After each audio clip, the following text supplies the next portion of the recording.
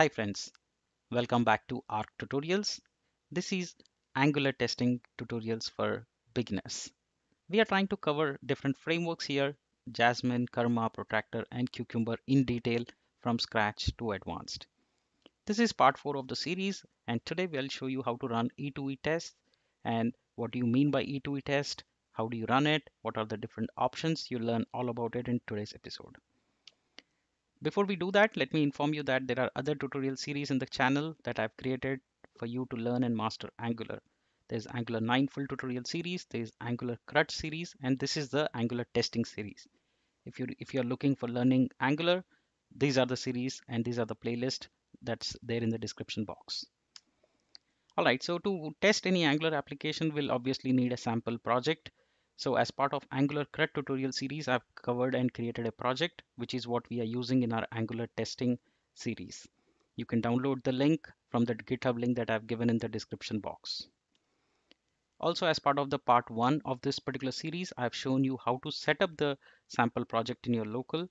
So if you are really looking or if you have any issues or doubts, just refer to the episode number 1 where I've shown you how to get the application up and running in your local. All right, so let's talk about the focus of today's episode, which is running E2E tests, right? So what do you mean by E2E test?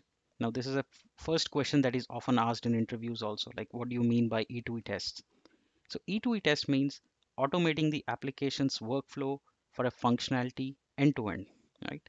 Now, usually what happens is if you do unit testing, your focus is on the smallest granular pieces of application. Like, for example, testing a component. You'll check whether the link is there, you'll check whether the currency is there, etc.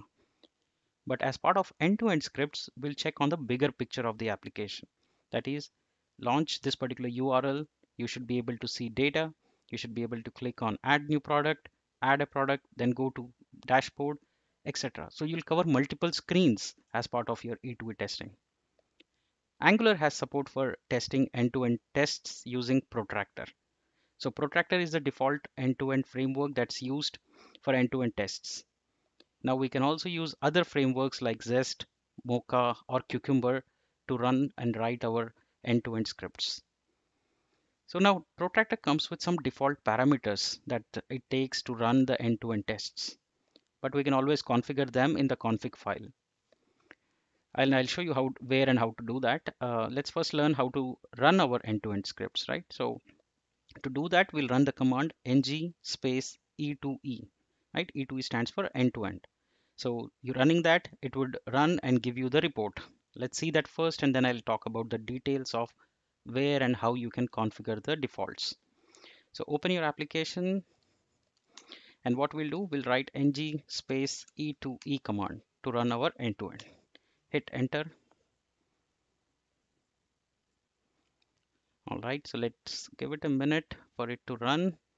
And once it's done, it will give you the report. In the meanwhile, hit the like button if you're liking the tutorial.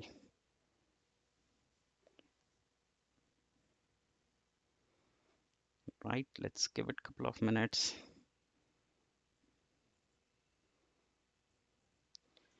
Okay, so it's now running the scripts. It will open up the runner and it would show you the output. So you see it has executed and it said it executed one of one spec and one has failed. Right, that's the report of this particular application so far, but we will write some more tests and we will get it working, we'll fix these issues. So let's see where it is. So if you are following the tutorial, let me make some quick notes for you. E2E tests, right? Now here, the first thing that you should see is all the end-to-end test scripts are located in the E2E folder, right? Unlike the unit testing files, which are right there in your source app, like if you open orders, list orders, you'll see the spec file here, which is your unit test. E2E will be under the E2E folder here. And you see anything that's ending with e2e-spec.ts means it's an end-to-end file, right? So it would be ending with hyphen e2e-spec.ts, right? So that's the extension, or rather the file ending with that prefix. All right, so this means it's an end-to-end test. It's found under the E2E folder. Now to run, we are running ng E2E, right?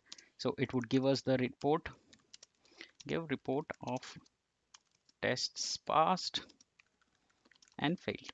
Okay, we'll fix them. Don't worry about the failures just yet. It's too early. And remember to change the default configs, right? So we can either pass through params, right? So if you see, we can pass various params like base href, deploy href URL, and all these things which are required from deployment perspective, right?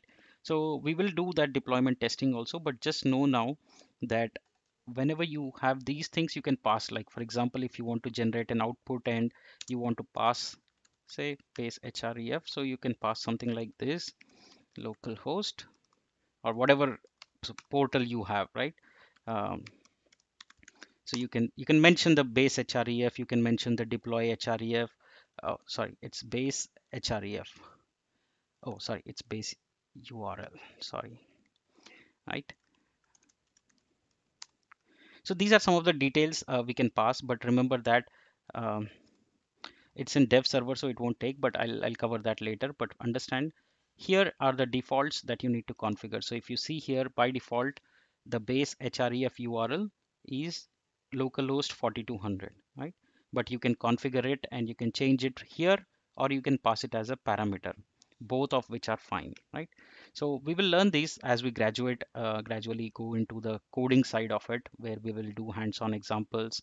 We will learn how to skip some files, right? So this is, it says execute all star.e2e spec.ts, which means execute all the files which are there in this particular folder in the E2E.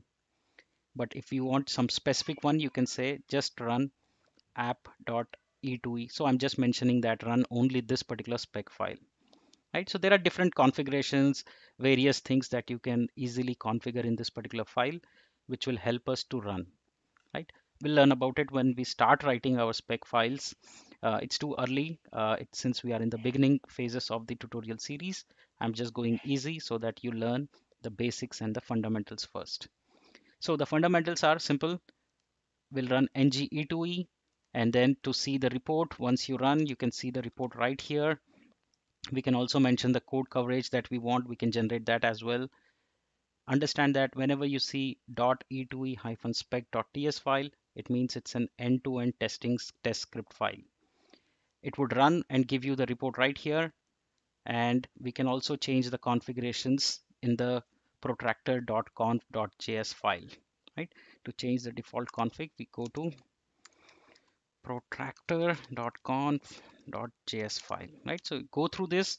Do not worry too much about what the options are and what values to go in. We will put all the values. We will configure it. We'll change them as we progress in the series. All right. So that's all I will have for today. In the next episode, I'll show you how to do code coverage, and then we will also talk about configuration, and then we start our hands-on writing scripts and fixing the component service and all that the details in detail. Thank you so much for joining. I hope you're enjoying the quick series on this Angular testing. If you have any doubts, just drop them in the comment section. I'll be happy to help you and answer them. Don't forget to subscribe to the channel. I'll see you in the next episode where we will generate test code coverage. Thank you so much.